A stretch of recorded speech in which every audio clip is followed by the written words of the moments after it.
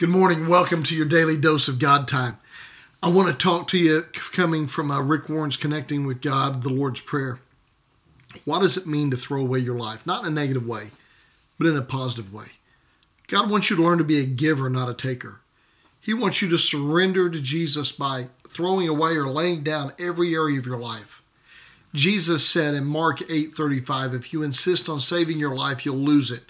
Only those who throw away their lives for my sake and for the sake of the good news will ever know what it means to really live. Notice the phrase, only those who throw away their lives. What does it mean to throw away your life? It means to submit yourself to God for His purposes. Romans 6:13 says, give yourselves to God and surrender your whole being to Him to be used for righteous purposes. When you give yourself to God and let Him use you, life then becomes an adventure. That's when you really start to live. When you say, okay, God, I'm not going to live for me anymore. Instead, I'm going to live for you and for other people. I'm going to learn to lay down my life and my plans. Then God will provide all your need. In Matthew 6:33, the Bible says, seek first the kingdom of God above all else and live righteously, and He will give you everything you need. How do you make the kingdom of God your primary concern? Well, you care about the things God cares about. God doesn't care about money or fame. He doesn't care about a lot of the things we care about. He cares most about people. Surrender your life to God. Build your life around the things that are most important to Him.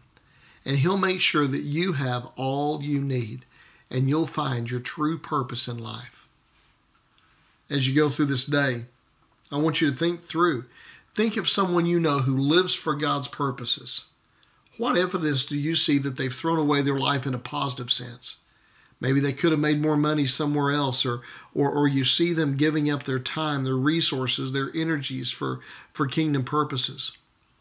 And then the second part, why does surrendering to God lead to freedom and to adventure? Because God has this incredible adventure for you.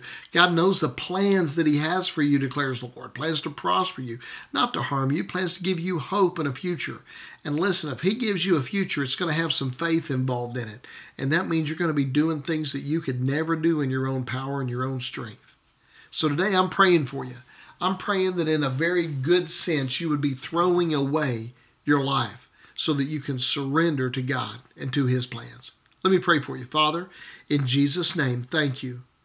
Thank you that when we give our life to you, Lord, you give us life that is full of life. Thank you for your word, Jesus, in John 10:10. The thief, he comes to steal, kill, and destroy, but you've come so that we might have life and have it more abundantly. So, Jesus, I pray you would do that for us today. Help us to throw our lives away so that we can have yours. In Jesus' name, amen. Well, I hope you have an incredible day. Love God. Love one another. That's kind of what it means to submit to His will. Now go be salt and light.